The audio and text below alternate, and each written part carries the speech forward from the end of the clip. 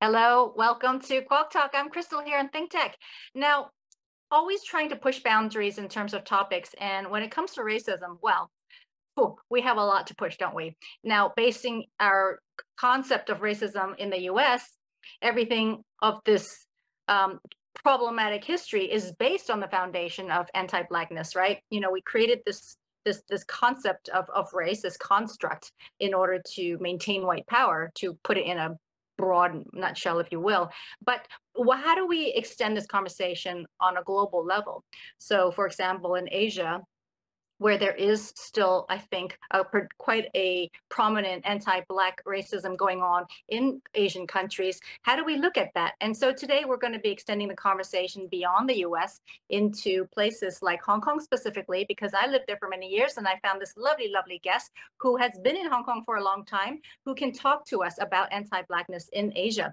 So without further ado, let me welcome my wonderful guest, Thelma Patmorre, who is a UK Jamaican, previously an architect, who is now, interestingly enough, a life and business strategy coach, a certified hand and fingerprint analyst, a meditation teacher, and overall just wonderful human being trying to help people recognizing their full potential. So, Thelma, welcome to ThinkTech. Hi, thank you. Thank you for having me. And thank you, I appreciate it, because I know it's early for you in Hong Kong and we're here in the US and we're speaking like we're next to each other, which is a wonderful thing about technology. So let's have that bridge these gaps and let's talk a little bit, because when I met you through this program at the Africa Center in Hong Kong, it was a space to allow for these kind of critical conversations around anti-Blackness, particularly in Hong Kong and Chinese cultures. So can we just start with maybe how you were brought up? And you went to Hong Kong from the UK in the early 90s, but just give us a little context of how you were brought up. How did you feel about being a Black woman specifically in where you grew up, and then how that felt when you first moved to Asia back then?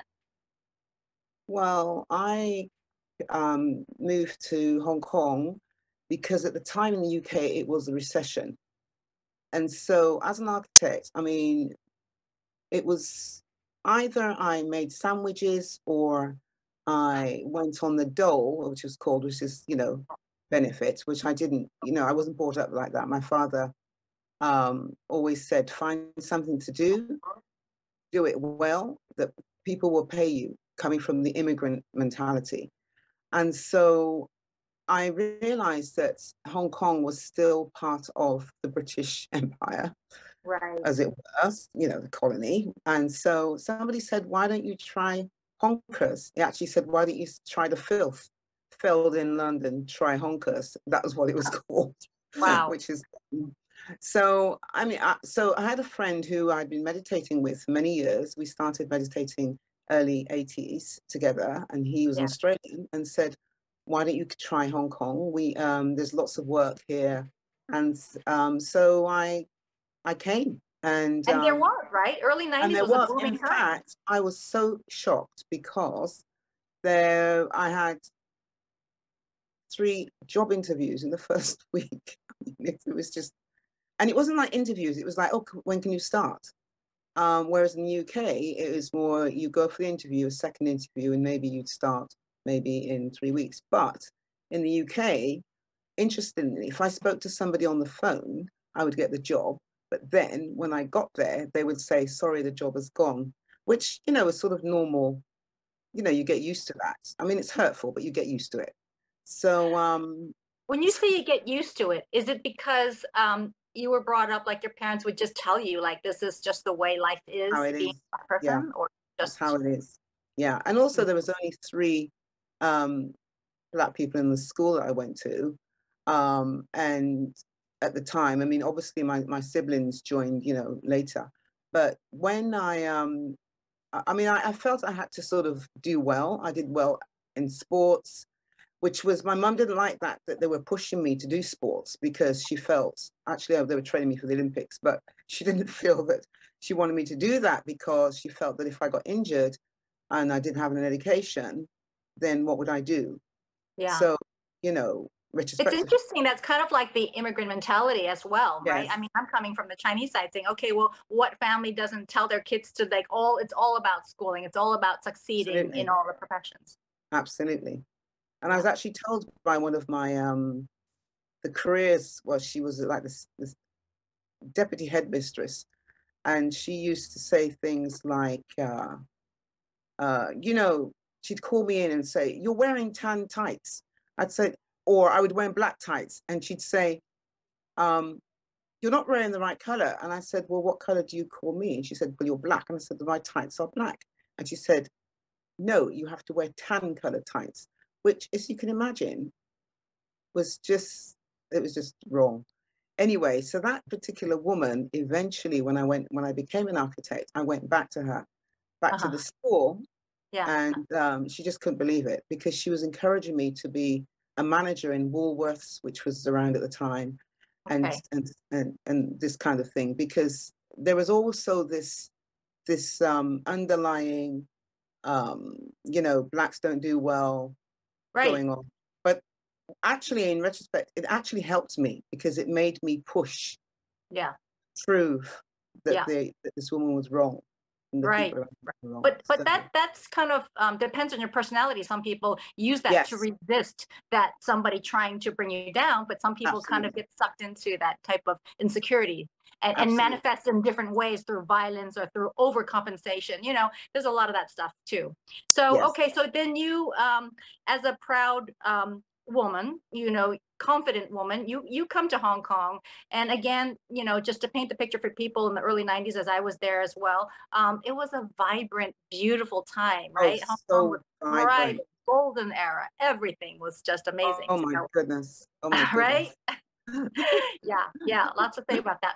But did that impact, you know, was it welcoming because it was such a thriving economy? Why were you so well received there? And what was your first incidence of like anti-Black racism that you felt when you got there? Well, it was interesting. People used to stare a lot then, not so much now. People used to stare a lot. I had a friend who asked me to come into his office just to see him, and and I had my portfolio. In those days, you had big portfolios, you know, like Yeah.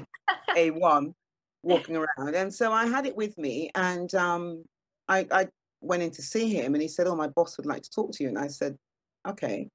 And then Your so we boss had is Chinese no, male? his boss, because His boss. I just arrived, you know, I was sort of Okay, okay, going around interviewing every now and again, you know.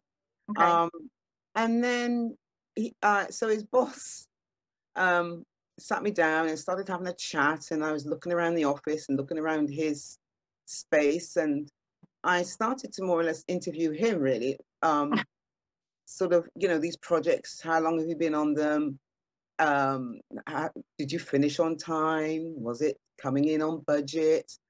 And then after about, I don't know, about maybe 20, 25 minutes, he asked me if I wanted a job. And I was like, "Oh, why, how can you just ask me that and you haven't looked at my Your my work, right. video?" He said, "No, no, no." He goes, "I've heard enough." And so Oh, basically he said, then he offered me a salary, okay? And I wasn't quite sure whether that was good or bad. Anyway, I took it, okay, okay. and he said, "Well, you know, it's best if we hire you, because I don't think anybody else would, many companies here would hire a person of, Like yeah." you, basically. What, And then so he he mentioned a particular firm. I uh-huh. won't say which one it was, Okay. but eventually I ended up working with that firm, and it was through that firm that I ended up moving to Shanghai. so Right. so basically what you know, I suppose in a Okay. way it was a backhanded compliment, sort of, "Oh, well, you know, we'll take you." And it was actually to work in the Hong Kong Football Club and Okay. the Jockey Club, the new Right. Jockey Club in Happy Valley. Okay. And they were extending two tracks, you know, two extra tracks for the Okay. horses at that time. Okay. So, Okay. but basically what I realized was that um, he was trying, because he himself was an Englishman. who'd been there for Oh, 27 okay. years. All right. So that made a difference. That's interesting. So it made a difference, but that racism which I got from the UK was facing me right there, because he, as a white man, or a Caucasian, I should say, was saying, "Oh, you probably wouldn't do very well."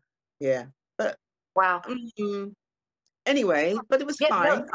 I took it on the chin and worked there. And apparently, he went back and told the team that I was about to join, "Oh my gosh, I've just been interviewed for the first time in 27 years." Meaning, so basically what he was saying is that we'd love to have you. But his way of trying to make sure I didn't go anywhere else was to say, well, Nobody else will. nobody else will hire you, which was Yeah, not true. yeah.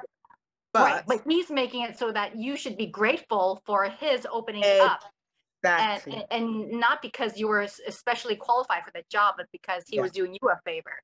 So there's a lot of that type of, I don't know what it's called, but where you can twist things around to make it seem like it is to your service, and yet it's actually underpinning your qualifications or whatever. So that's why racism is a very insidious thing. You don't see it sometimes. They can look at you and they can make it sound like it's all for you, but it can be turned around the other way. But if going back to Asian culture, like Chinese specifically, I feel like historically there's been a rich relationship between China and Africa, for example. The trades centuries ago, and there was not that sense of racism that you see in the last century. And I'm wondering what your thoughts are on how that kind of came to be, your experience. I know maybe you can share that experience of just having some people who just don't have that that wider mindset, or maybe just an odd curiosity, but from a very limited perspective, to assume the negative things that they hear from their family or whatever. Where does it come from? Well, I don't know where it comes from. I think actually over the years I've spoken to some people, Chinese people. I have a wide variety of friends here. And actually, I could say the best friends are Chinese girlfriends. I have really, really good Chinese girlfriends. I remember one time going on the MTR, the subway here, to the office, and I was sat in front of. It wasn't that busy actually, but I was sat in front of a man and his young son, who was about 5 years of age, and he was saying to him, "Oh, don't look at her; she'll eat you." And you understood this because was he speaking in Chinese? He was saying it in English. He said, "Don't, she'll eat you. She'll eat you like this." And I just looked. I sort of knelt forward, because we were sitting kind of opposite each other, and I said to the little boy, "It's not true. Black people don't eat people." And he got, and then they got off at the next stop. But the thing is, I was like, wow. Yeah. And then everybody else in the carriage was saying, "Oh no, that's not true. We don't think that." Really? They came out and better. But it was just like, wow. But I knew I had to nip it in the bud for that boy because he's about 5 years of age. And that's exactly what it is. I used to hear things when I was younger about how Chinese people chopped people, right? Really? So you were fed these kind of myths as well from another side.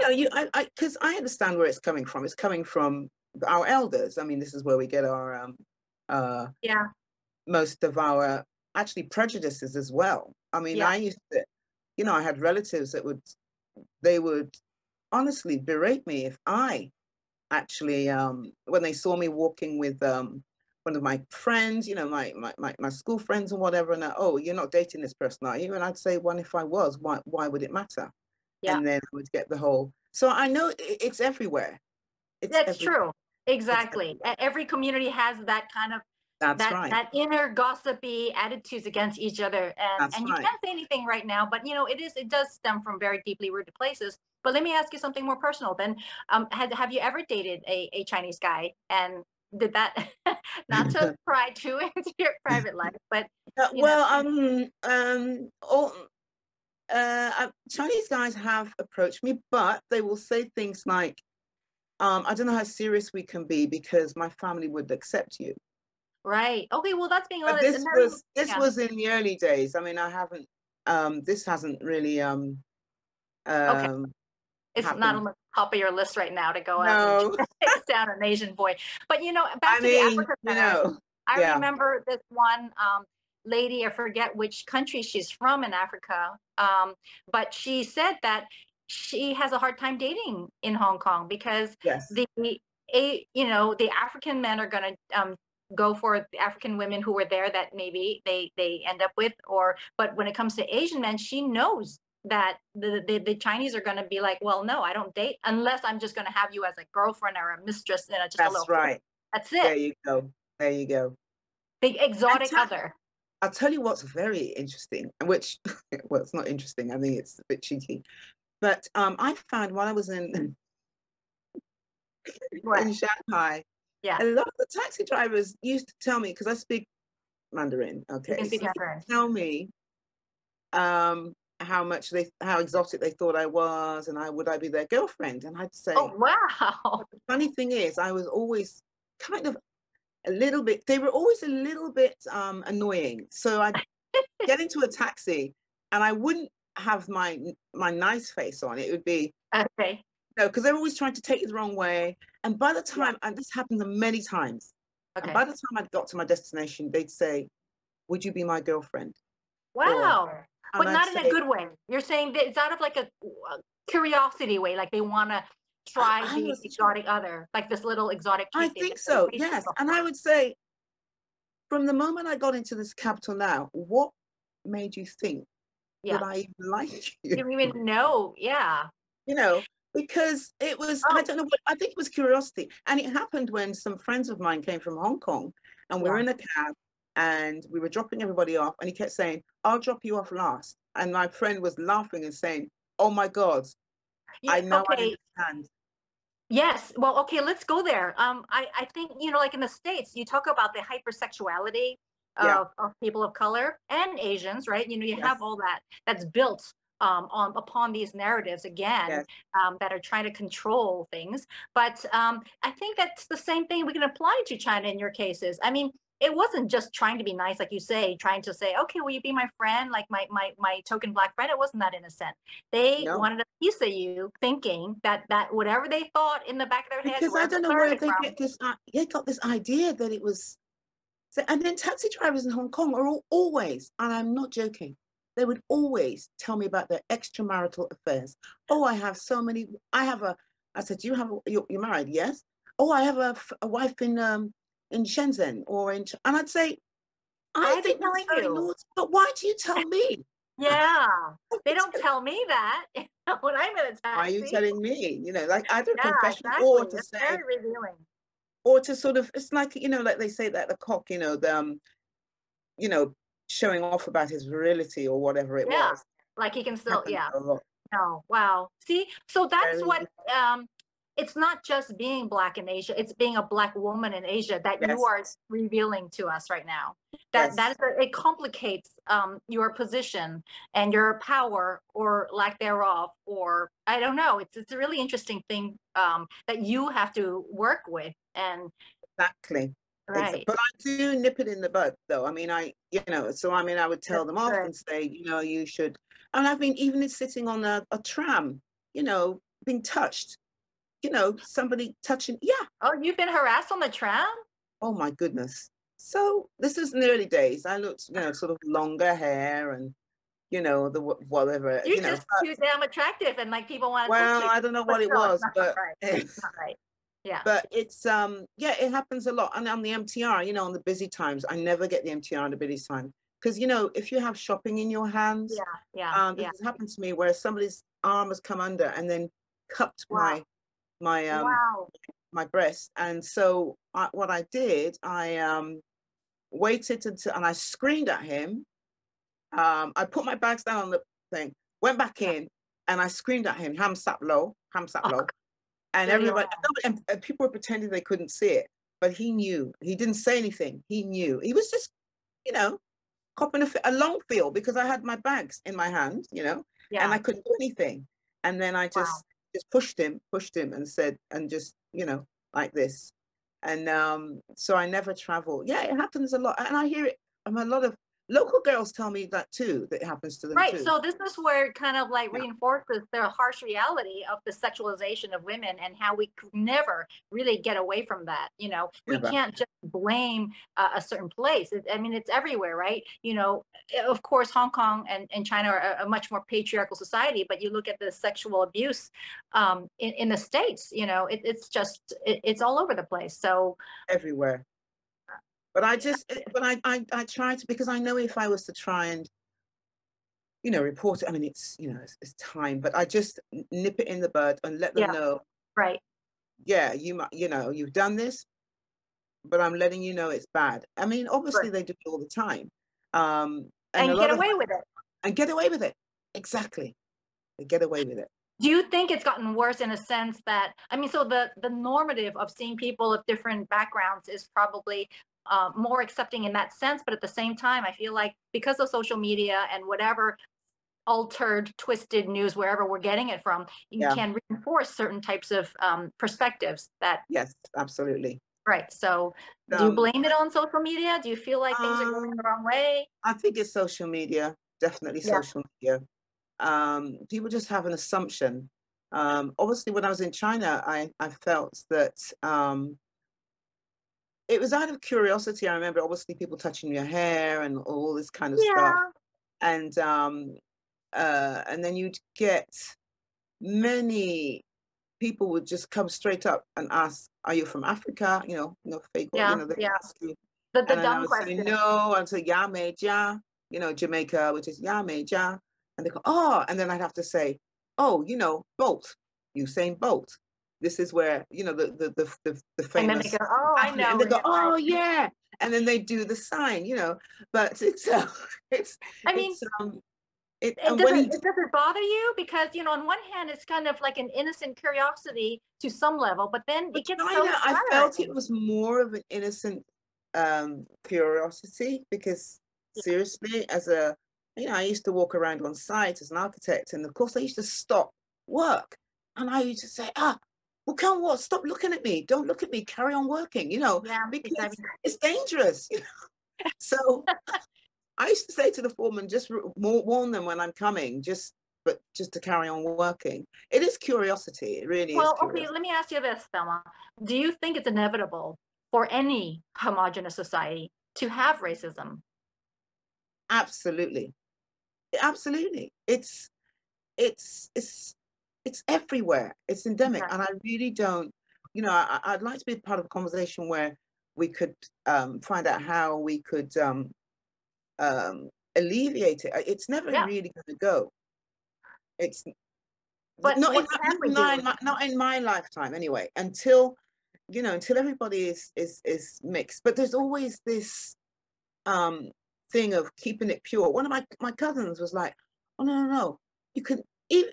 I was so shocked. You can date them, but don't marry them. We have to keep it pure. I said, "What are you talking about? We have mixed race aunts and uncles. What are you talking Exactly, everyone's mixed.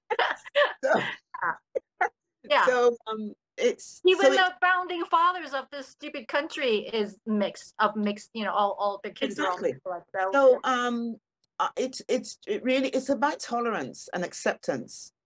Um, I really feel it's tolerance. And why am I here? It's not because, I don't find that, I mean, to be honest, back in the UK, same thing. It was always not, it was like normal. You just lived with it. But here, where to me, it's kind of obvious, it's up to me. I feel that my reaction to it, it's how it informs my life. yeah, And then some people will go, oh, they'll say, oh, you've changed my mind about Black people. Or, oh, I didn't really like, this kind of thing. I said, well, look, it's not about Black people. It's about people. There is bad in every race, every culture. It's good and bad. So it's just about, you know, I have to try to be an example. I feel that yeah. should be an example. So you So feel there's kind of a responsibility almost a on yourself, responsibility, yeah. a And burden of, yeah, yes, and integrity, and also treating others how I would like to be treated. I kind of mother my friends anyway, but it's treating people how I would like to be treated. And then if people are like that, you just back away. If the person is, because they say hurt people. So, you know, somebody may have had a really bad experience with a person of color. So I don't really feel that it can be done. You can only do a small piece. Yes, we can talk about it. I had so, you know, talking about Black Lives Matter. All lives matter. And it shouldn't, this thing shouldn't be going on, you know, and it should be happening within the communities that also to educate the young people as well. Yes. Okay.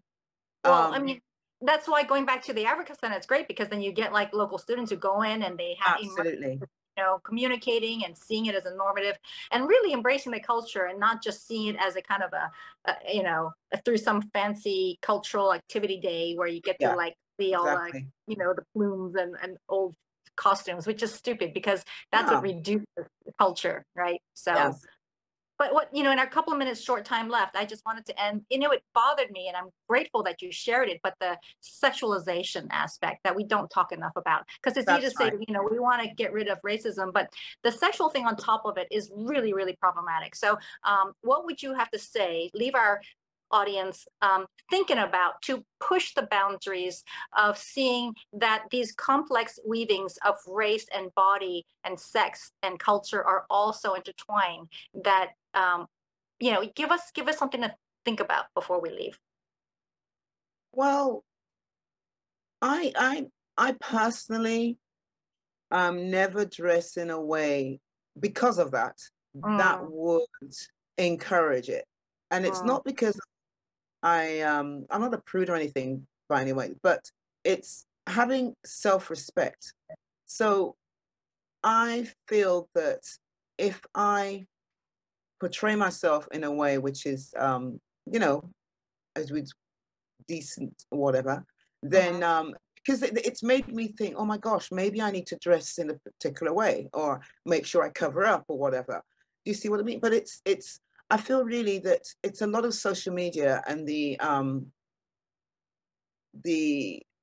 perception of who Black people are and what they do and what they're about. And I try to, when I see people, I speak to people to educate them and sort of say, well, no, there are young people who have been led astray by drugs, whatever it is, or feeling insecure or actually abuse. I mean, let's not pretend that this just doesn't happen. I spoke to a lot of young people when I had this incident who told me about their own young Chinese girls would say, it happens to us all the time. I said, what do you mean? Yes, it happens to us, but we can't say anything. Yeah, it's the stigma of the shame of the you know, the shame. So I think I feel that if it happens to you, speak to somebody about it. Not necessarily friends, but really seek help because it can cloud your judgment. And don't blame yourself for anything. Exactly. You know, and feeling guilty. And feeling guilty. And thinking, I mean, you know, this happens a lot. That's a whole nother thing. And that makes me feel like I need to like do another episode with you to talk about that part of sexual the shame and Thelma, unfortunately we're running out of time, but it's interesting that we started off and my intention was to break out and talk about anti-Blackness in Asia, but then it spun into like the whole problematic area of the sexualized female body, which goes to show that it's so connected and so entangled, and so we really need to kind of embrace these problematic topics together. So I really appreciate you sharing your experience and to just open up that conversation, to remember your what happened to you and how people can apply that to their lives and to respect each other as people, as human beings. So thank you so much for sharing today, and I hope that we can continue to break these divides by talking more about this. So thank you, Thelma. That was Thelma Patmorre. Thank you.